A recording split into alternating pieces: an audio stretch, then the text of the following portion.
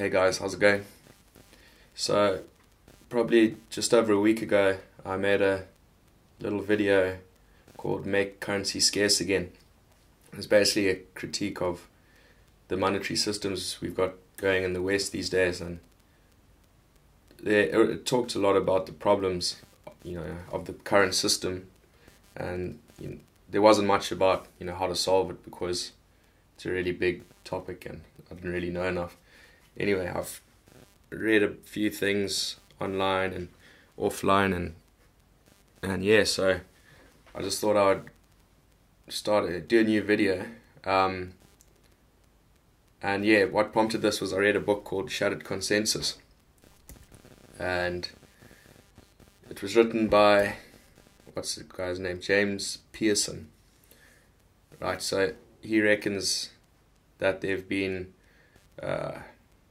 three basic consensuses in the history of the US. So you had from Jefferson to the Civil War, you had the consensus that America should be like an agricultural society, and expand towards the West. And once that didn't really work anymore, you had the Civil War, and then America industrialized. So it was an industrial country, industrializing, manufacturing, protection, trade protection, and so on, until the Great Depression ended that. And then we've probably, the consensus probably shattered at the GFC, but since the Great Depression till the GFC was a consensus based around, what would you call it? It's Keynesian economics. The government should try and control interest rates, inflation, and aim for full unemployment. Full employment, not full unemployment. But yeah, this is the current consensus. Started at the Great Depression. People had to try and figure out how to get the economy moving again, and it seems like, it's not like a clear line in the sand, but things gradually moved in a direction to where we are now. And it's not even conscious design, but it's like Keynesian monetary policy, where the government, through the use of the central bank, must regulate the economy, right?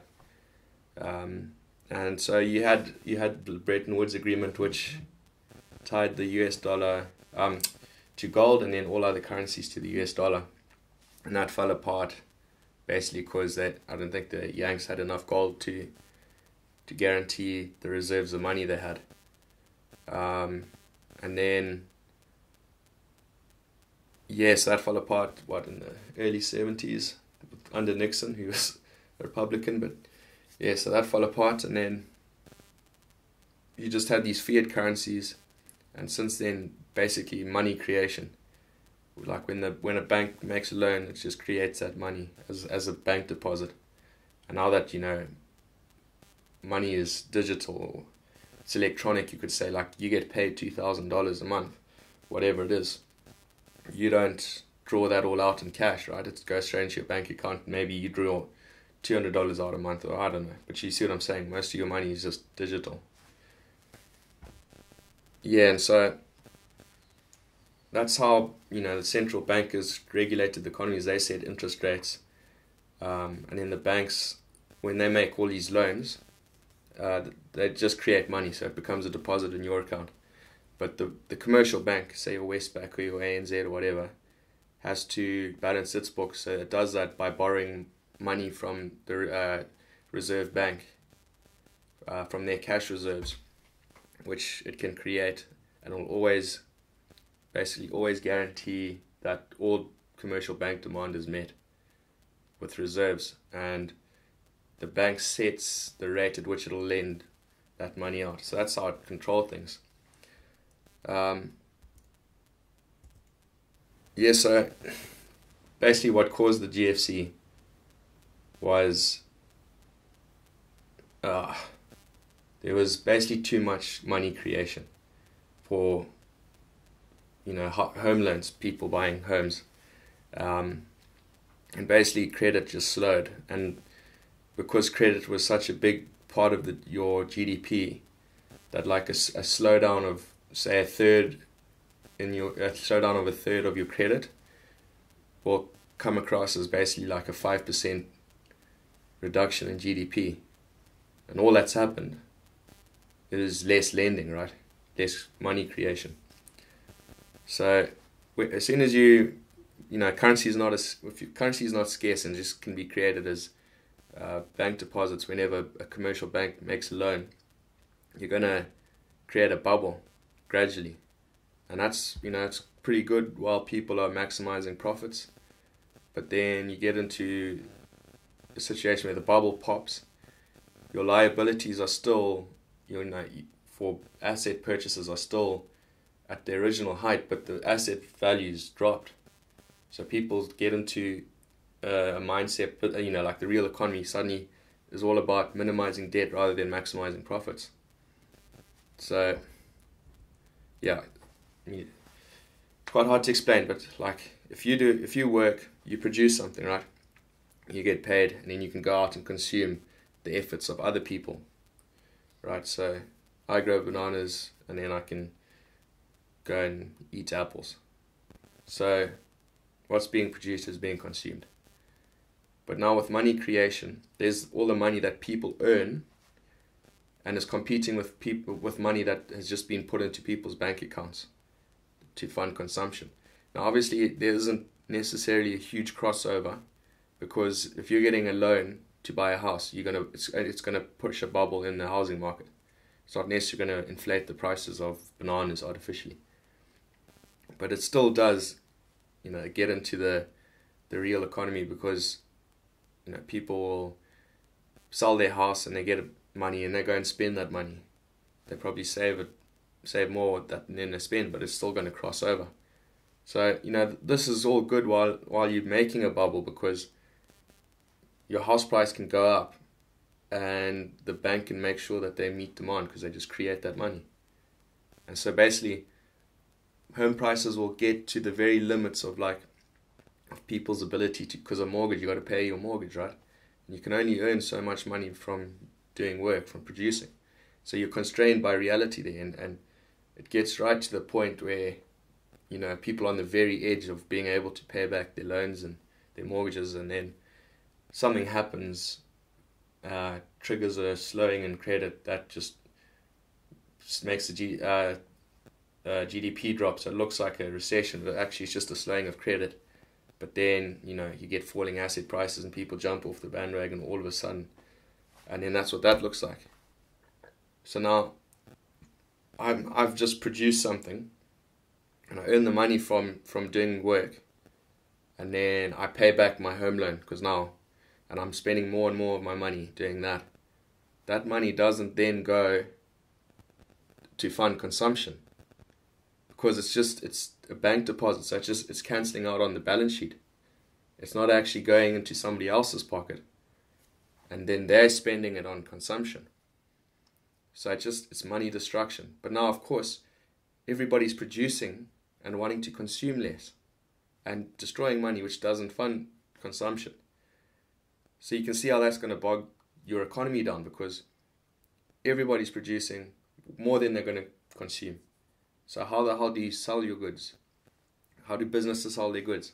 And then they've got to reduce their level of output. They've got to fire workers, and you can just see it's a real fuck up. It's not really a problem while you're blowing the bubble up, but once the bubble pops, it's a massive fuck up. So yeah, you see, while the bubble's going, you're maximizing profit, money creation's helping, and then the bubble pops and companies and people are minimizing debt and destroying money. So yeah, let's just go to this again. Now, say instead of just creating bank deposits out of thin air, that they were giving you people savings. So I earn money, half of it goes, I save, and the other half I consume, right? Then that money and the money of thousands of other people doing that gets lent to somebody to buy a house, right? So that means production has gone to form a loan, and that loan is consuming. So it's almost like I don't need to consume now, so I'll let somebody else who can't afford to consume what they want to use my money, and later on they'll pay me back. And that's what banks used to do. They used to be intermediaries between people, and like they would do maturity transformation. So I want short-term savings. Somebody else wants a long-term loan. And they just, they make everyone work together. That was their role. But since the end of the gold standard, and, it's just gone crazy, really. And it's unsustainable. Like, it's gonna fuck up. So, Japan's been in stagnation for 2 decades now, really. America, the UK, they're all pretty much just going into it, where it's just low growth, low interest rates, and just can't seem to get the economy going. It's just sort of trundles along, but it's not getting better. So, that's unsustainable, and there's going to be pressure for somebody to solve that problem and get growth going. It's going to be a political solution. But the new consensus will reintroduce money scarcity. But I think we've got to watch out for post-Keynesian modern monetary theory types, because they want to give the government the power to create money, which it's not necessarily a problem, depending on how it's done. And if it's done in a way so that government can create money so that it keeps inflation at a 2% target, and then it has its secondary goals of full employment and blah blah blah, then that's fine. But you don't want to give the government the power to just create money, because they will do it irresponsibly, and then you'll get inflation and you'll get all sorts of things going on. So it's got to be handled well. But the new consensus has got to have money scarcity, and that all, it feeds into politics and all sorts of things, because it's your money system. It's going to shape your economy. It's going to shape politics. It's going to shape society and culture, and it's going to shape everything. So there's going to, this new consensus will do something to bring that back. Then, of course, in Australia, I saw something the other day, and it blew my mind, but there's 2.5 trillion Aussie dollars in superannuation. So that's like 2.5 times our GDP. So you get a lot of people who, if you say you want to take the bank's power of creating money away, they say, oh, well, there's not going to be enough credit, and then it's going to be hard to get loans, and you'll have to wait years and years to get a loan, and it'll be high interest rates. But I mean, look at that. That's, superannuation is basically delayed consumption. So that means it's got to be consumed by people who are going to create more out of it. Like a business. If a business borrows money, it's consuming it, but it produces goods and services that have more value than what they've consumed. So, all of that super is looking to be productive. And people are saying, oh, there's not going to be enough credit. It's like, that's way more credit than you'll fucking need. So, I mean, I think credit in Australia is like 15% of GDP every year. And I don't know what percentage of GDP goes into super, but it's 10% of employees' salaries. I know that, doesn't directly translate into 10% of GDP. It'll be far less than that, but super's been around for a number of years now, so there's that head start going. And then I suppose maybe it's good to have a bit of credit scarcity, and therefore you're going to get much better returns on your super and on your savings and investments and things, which is what you want, right? Every day, people working with their hands, getting things done, that's what you want. And it's gonna have an effect on the welfare state, and free trade and fair trade arguments, and if the government or the Reserve Bank, the government can't just get into debt to fund itself, and private debt can't get out of control. Well, the welfare state's going to be constrained, because you're facing reality, and it can be a safety net, but not much more, and that's fucking good, unless you're a green-haired lefty. So like this shift is probably, Australia hasn't had its GFC. I think a lot of people will say it hasn't, or it avoided the GFC, but it's got massive private debt. It's got massive amounts of credit per year in the GDP. So if there's something that slows credit, it'll probably trigger a GFC in Australia. Obviously, because Australia is a pretty small economy compared to America and Europe and what have you. It's not going to send waves through the entire world, but we'll definitely notice it. Then of course, what we'll be in is a similar situation to Japan and America and the EU and the UK, of having stagnation. So that's what this whole shift's going to be, is you're going to have to solve stagnation and then prevent future bubbles. Because there's ways of solving the stagnation, but if you do it in a way that's, there's going to be more bubbles, while bubbles pop and going to be stagnation again. So yeah, one of the things I came across, and it's just, Googling monetary reform and what have you, and then eventually you come across a word, and the word was sovereign money, and yeah, so, because, you got a lot of issues, you go, okay, so we need to change the system, but what do you do about all these bank deposits? What do you do about all these central bank reserves? And what about inflation? And how, what causes inflation? The next thing, you're looking at the 70s, what was causing inflation then?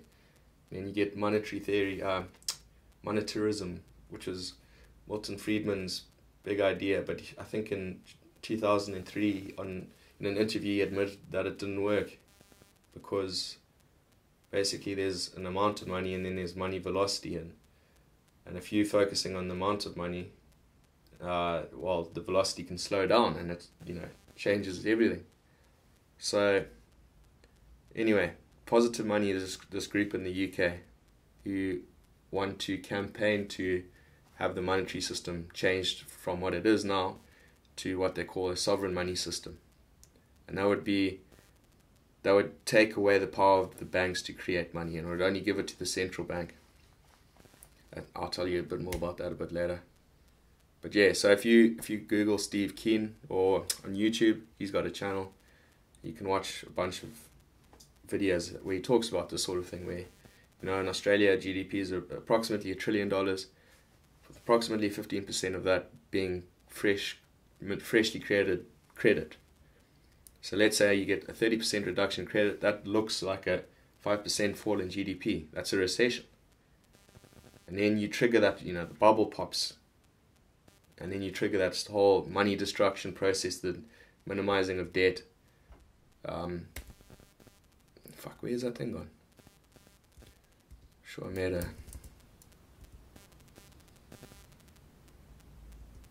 There we go, sorry. Yeah, so this is it. Bubble pops, that'll be when credit slows.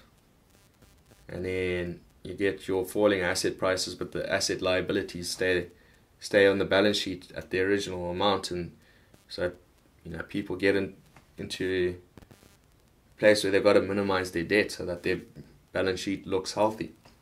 And it'll be households and people, and it'll be firms and businesses and farmers and all sorts of things that will be affected, and then you get that stagnation, right? So yeah, if you find it, go to his YouTube channel, find a video about the GFC coming to Australia and various other countries that avoided the GFC in 2007-8, and he's got a pretty good explanation of how credit is dangerous, to have too much credit in an economy.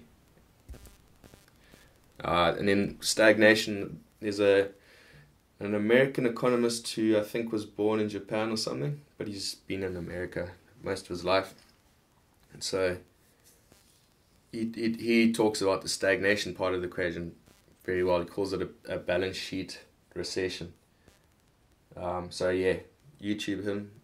There's plenty of videos you can watch about that. and he criticizes quantitative easing, QE, because what QE is it's the central bank creating reserves and then using those reserves to buy bonds and stocks basically. So it artificially inflates the price of those things. So if you're the kind of person, if you're in that section of society where you bought bonds and you've got stocks, you're going to see an improvement. And this QE is meant to then go and make these people feel wealthy and they spend more, and then it gets into the real economy. But it doesn't really do that. It just creates a bubble, which is, what all that bank ability to create loans that have just created bubbles. And the biggest one was the housing market bubble. And it becomes unsustainable and it's going to pop. And I think Richard Khoo's got a book out about how to solve stagnation. And Steve Keen, who I mentioned just earlier, he's keen on a modern debt jubilee, which is basically to forgive debts. And you've got to be careful how this is done. And obviously, if it's not a good idea, it's not going to happen, because that's just how the world works. But basically, it's try and fix your balance sheet so that people are back maximizing profit.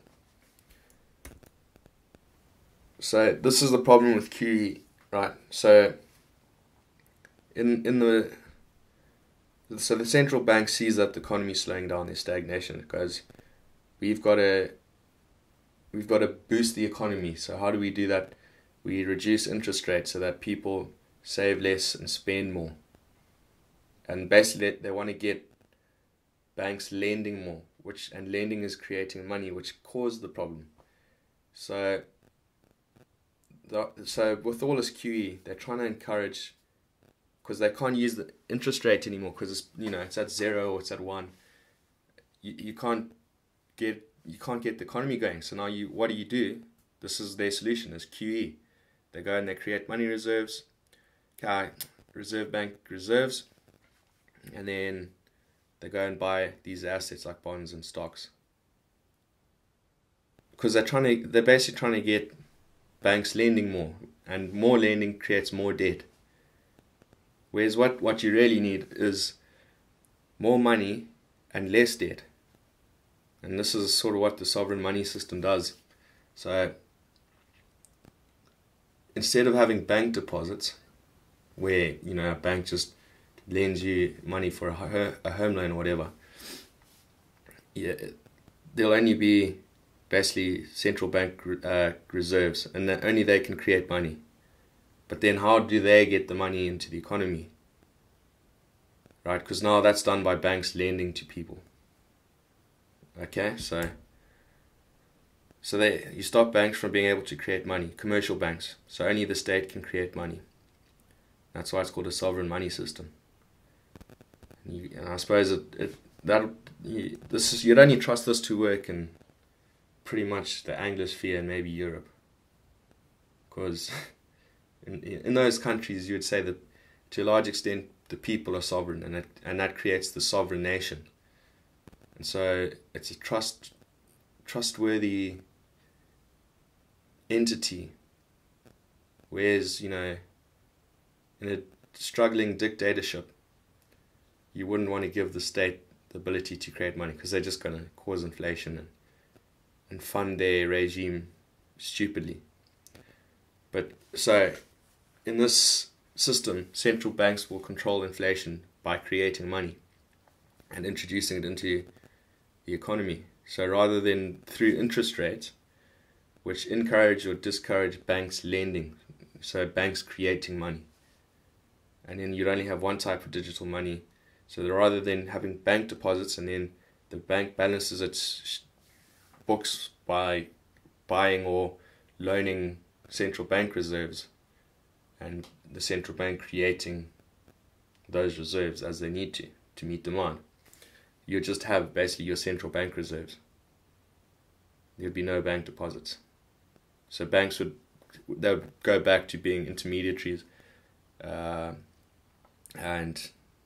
maturity transformation. right? So how do you get this created money into the economy?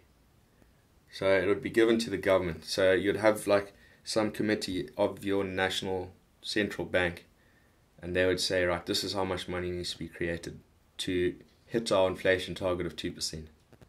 Then they'd give that money to the government as funding. So it would become government revenue basically.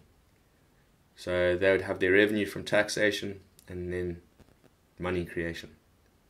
And then they can spend it. And they can spend it by a citizen's dividend.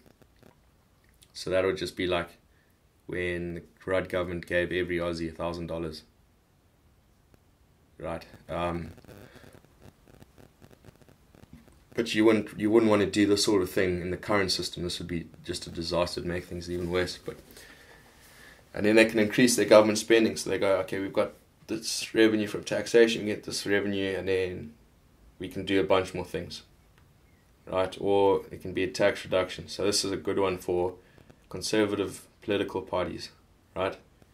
You can reduce tax and provide services and sort out reducing debt in your economy, and therefore speeding up the deleveraging process and then getting things back into a healthy configuration to go forward. Or you could indirectly finance lending to businesses, which would probably be giving it to banks and letting them lend at some cost to them so that they've got to, make a profit.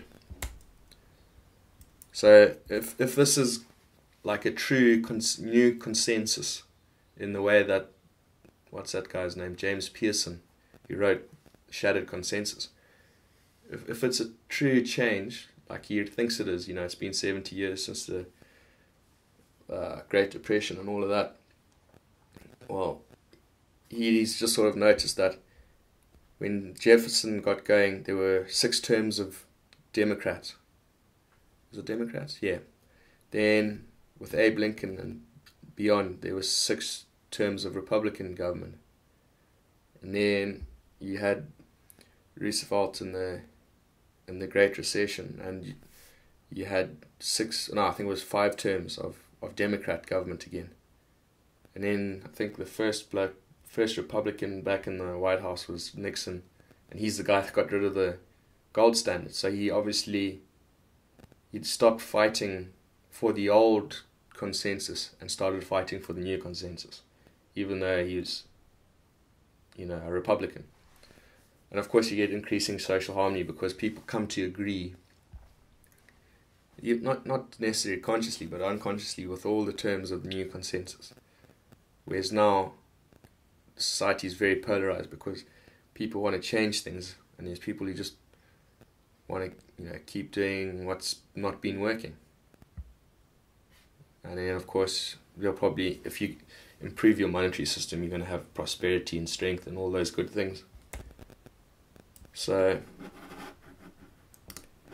yeah, I just thought it would be pretty interesting, and I'll put a bunch of links in the description so you can, Positive Money's got a lot of like booklets and a few videos. There's one really good one I watched, which was just basically a very clean presentation of what sovereign money would be and how it would differ from the contemporary system.